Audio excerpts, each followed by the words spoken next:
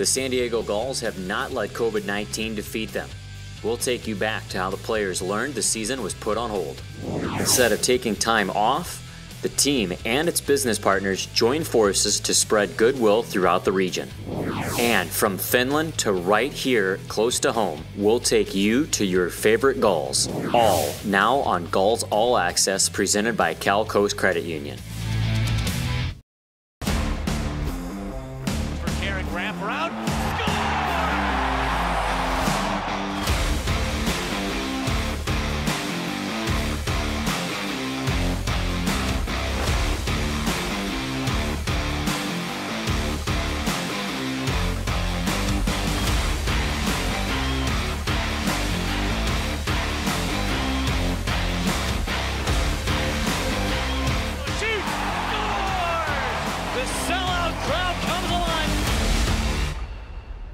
Hello everyone, welcome to Gulls All Access. I'm Andy Zilch.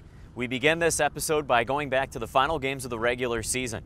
The Gulls were peaking at the right time, scoring, hitting, and leading their way into what would have been a great playoff run. Blues toe drag, then a shot, rebound, Comtois scores! Gulls win in overtime! The Gulls' final game of the season wrapped up a team record 7-game road trip. After starting the season 0-6, the Gulls led the Pacific Division in wins and point percentage after New Year's. That win over first place Tucson showed just how far the team had come. And they seal it with a 4-2 victory against the Tucson Roadrunners. How good does it feel to end that road trip like that? Yeah, that's a really big win for this team. I mean, ever since I've got here, I haven't played a home game yet. We've been on the road, and I think it's 7 games now or something like that. So it's been a long stand for us, and I think, there were some good games, there were some ugly games, but overall I think we battled hard, and, every game is different, and to end against, especially against Tucson, and get 2 points and end the trip like that, it's nice for everyone, and everyone feels good about themselves coming back home now. I thought as a unit our D really played solid. For the most part, we held them off on the power play, and that was a big turning point in the game. It was also a turning point in the season. That was the night the NBA announced the cancellation of 2 games because a player had tested positive for COVID-19.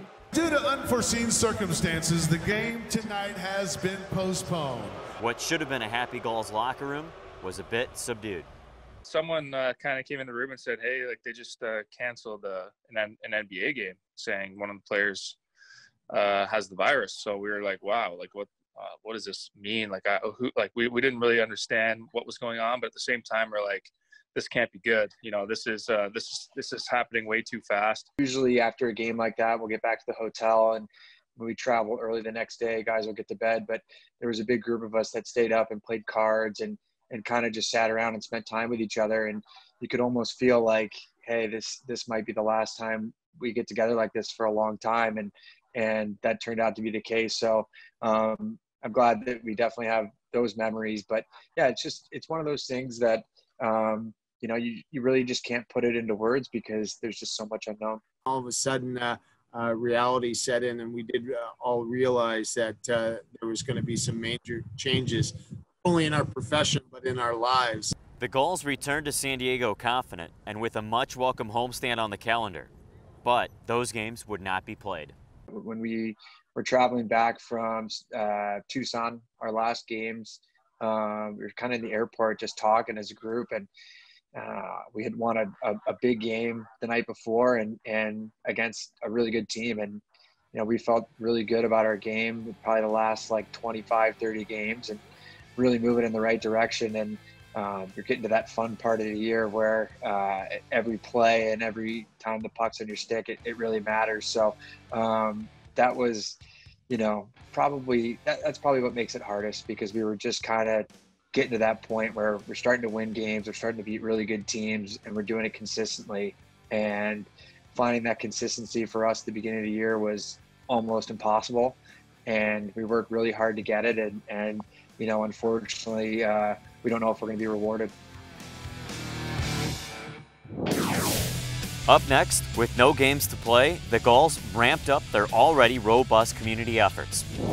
And later, we'll take you to the guys' homes to let you know what they're up to. We go to break with a reminder.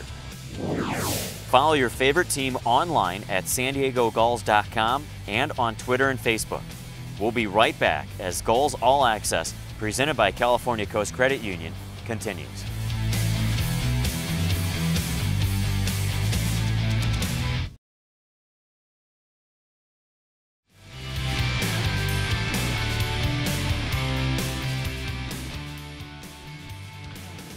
San Diego Gulls hockey is presented by California Coast Credit Union, San Diego's oldest financial institution with over 25 branch locations, a shared branch network of 60 area locations, and 30,000 free ATMs nationwide. Welcome back. From ownership to players, front office staff, coaches, and dedicated fans of the San Diego Gulls, the organization is dedicated to giving back to the community that supports them. So what has the team done since the pandemic began? The Gulls have joined forces with great partners to give back even more. San Diego Gulls have a responsibility to make sure that we're giving back to San Diego. We do our job entertaining the crowds when we're playing hockey, but in times like this when the community is really hurting and they really need help, that's why we have our San Diego Gulls Foundation.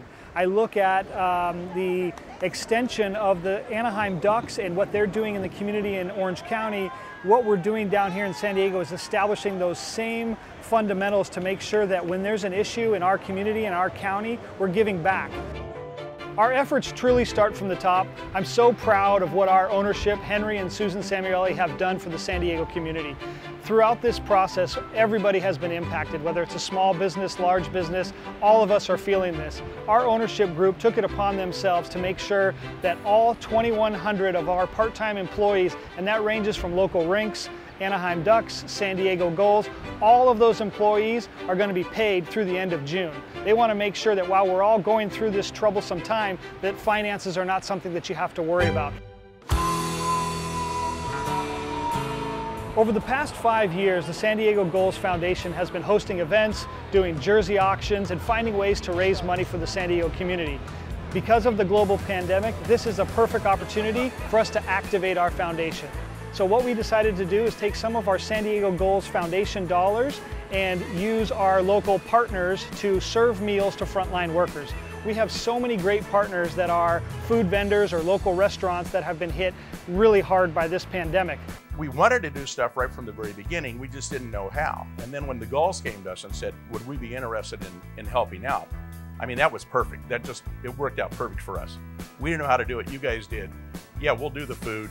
You guys show us how to get it to them and help out. So we've done it a couple of times now, ready to do it again.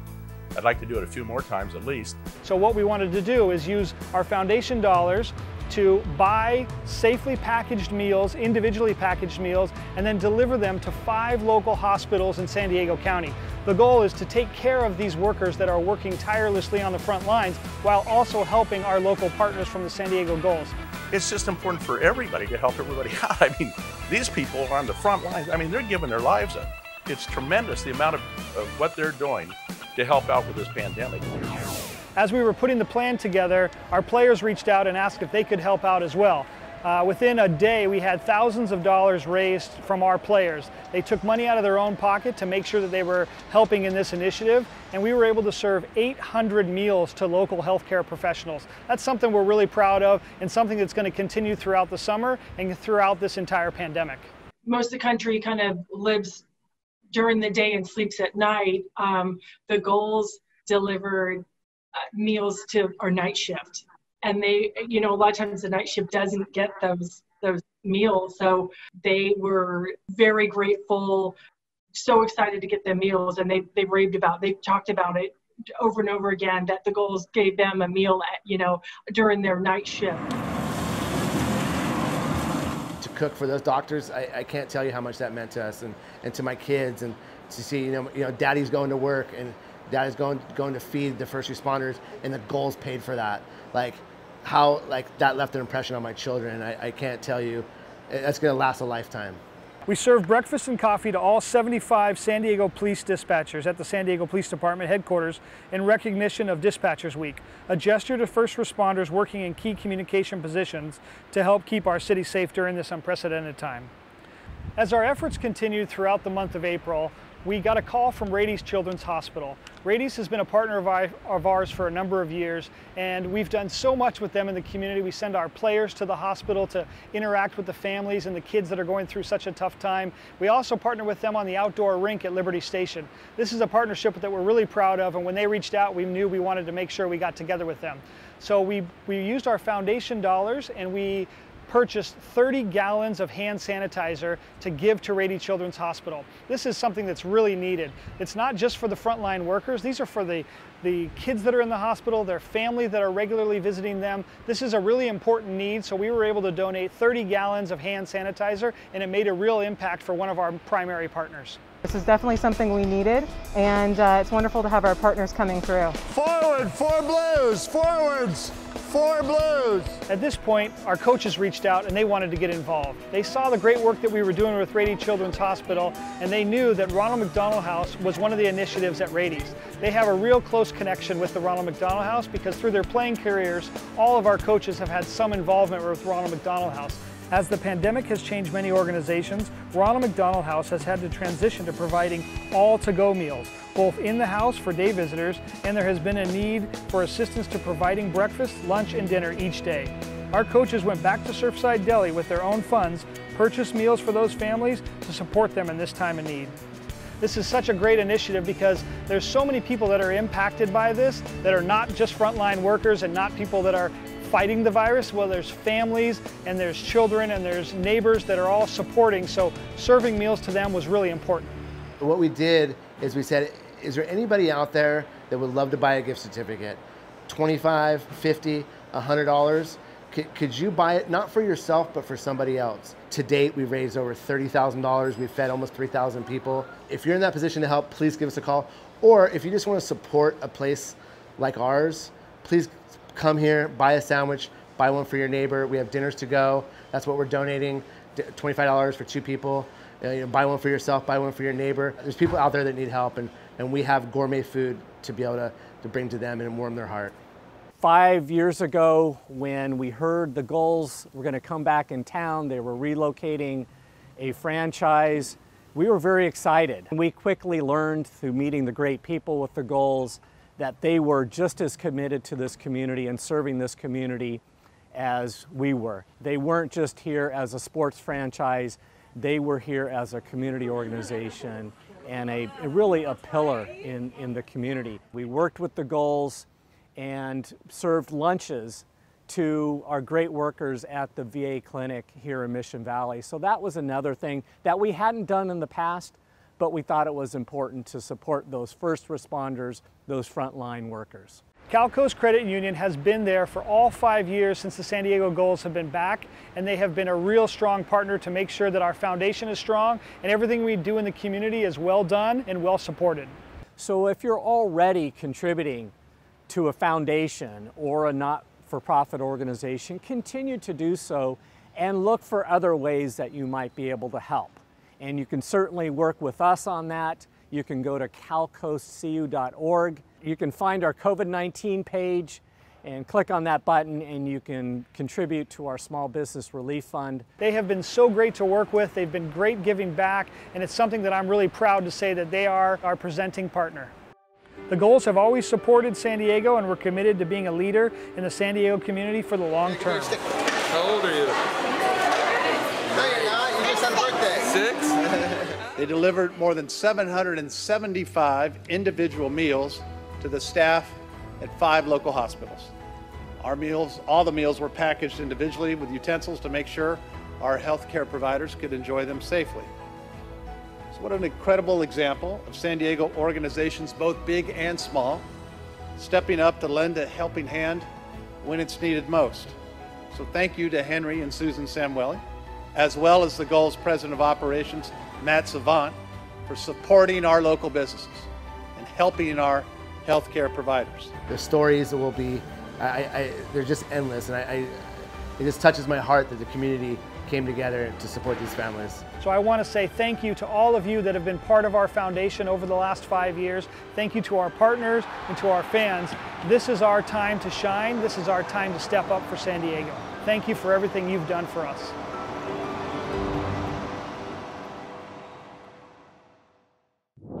you'd like to join the Gulls in helping the less fortunate, go to sandiegogulls.com/donate now.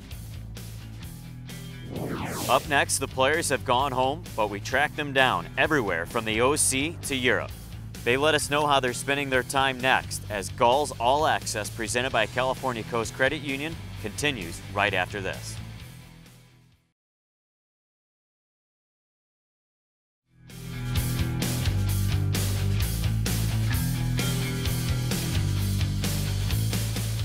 Gulls Elite is a new season ticket experience for Gulls fans, providing personalized a la carte experiences for each individual account to create a unique membership. Members receive the largest discounts on ticket pricing, a dedicated account representative, free parking, an exclusive member entrance, merchandise discounts, and much more. To learn about the benefits of becoming a Gulls Elite member, visit sandiegogulls.com/Gulls Elite. Well, as we've learned, life doesn't stop because of a global pandemic. Some of the Gulls players have welcomed new babies, returned to their roots, and even picked up new hobbies. They've certainly kept busy, and we're going to take an inside look on what the guys have been doing lately. Okay, well, I'm in La Mirada, California. Decided it'd be best to leave San Diego, obviously, being we weren't really allowed to go to the facilities, and a lot of the other boys went home, so decided to be best and safest to go back home with my parents. So back living with my first ever roommates, my mom and my dad. So good laundry, good food, all that is set, so that's good. And I got a good little setup here, if I could touch this around, just in the garage where I can kind of get some work done. Got all the essentials that I really need, I guess, to stay fit and stay conditioned and ready to go just in case. Here's like our little horse area where the miniature donkeys and miniature horses get to go around and eat grass all day. And that's Orion, and that's Rad hiding behind him. Hansel. Hi. This is Sophie. Hi, Hansel. They're both miniature donkeys. I know growing up, probably a lot of my friends thought it was a little weird that I had all these pets and stuff, but I kind of just grew up with it. My mom is a big-time animal lover, so it's pretty cool and it's fun. It's a good place to be quarantined, I guess, with all these animals. Keep me busy, and it's just a little bit of entertainment for sure. Hansel, say bye. We gotta see the rest of the dogs. Come on. From California to Finland, we caught up with Yanni Hakanpää. Yeah, it's 8 o'clock, 8 o'clock p.m. here. The sun is starting to set, and a little different out here than in San Diego. We have to put a little more clothes on when you come outside, but it's been good. I know in your off time, you really like cooking too, so I'm sure that you've really gotten a knack for that lately, right? Yeah, there's a lot of time at home, so a lot of time to cook. So I've been trying to do something a little different now, find some new recipes to work on. Trying to search the internet for some good ones, and it's sure been fun. It seems like all the house chores right now are more interesting than ever, doing way more vacuuming than ever before. So I guess that's a good thing.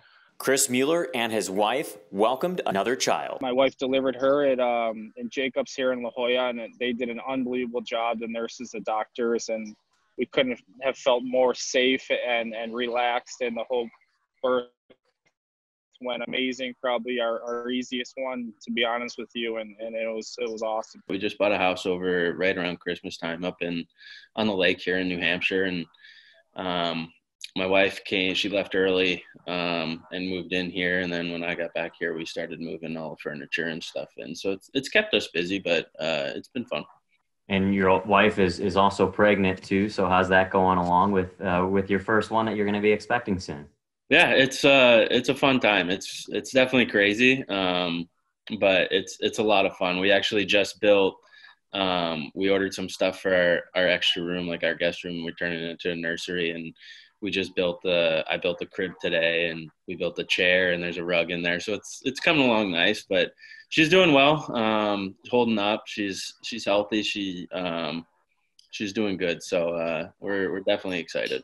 Now, are you normally a handyman, or have you turned into a handyman? You got a house and now you've had to build a crib and all that. My family would definitely say that I'm not a handyman. Growing up, I never really had a knack for it, but I'm good at following directions, so it's not too hard for me. In Toronto, the Carricks are embracing family time. Yeah, it's been good. Obviously it's nice getting to spend a lot of time with my kid, especially in the mornings when, he seems to be his happiest in the mornings and stuff. So that's fun to, hang out with him, and he's starting to walk now. He actually turns 1 a week today, so that's exciting. We're lucky. We got some property, and our house backs onto some conservation land, so we're able to go outside. Today's a beautiful day here too, so I'm sitting outside right now, and it's still a little brisk, but it's that cool time of year where I don't really get to enjoy too much because I'm usually during hockey season. So it's very different. But obviously we wish we were playing hockey right now. Well, the past few months have been challenging for everyone, but none more so than the medical professionals on the front lines of the COVID-19 crisis. We want to extend our sincere gratitude and appreciation for those sacrifices. We leave you with a message of appreciation from our players to those hardworking professionals. Hi guys, this is Justin Clues with the San Diego Gulls. Just want to forward a massive thank you to all the doctors, nurses, and healthcare providers that are battling this coronavirus front on. I want to give a huge shout out and thank you to all the doctors and nurses, healthcare workers, risking their lives and going to work every day to make sure everybody else is safe and healthy. We're comforted in knowing that we have the most dedicated members of our community fighting for the health and well-being of all those affected. I have nothing but respect for you and just wanted to say thank you. So this is a token of our appreciation. Just want to say stay safe and thank you very much. We're all one big team right now, and you guys are really the all-star. And I can't wait to see you guys soon. Stay home, stay safe, and together we'll beat this virus.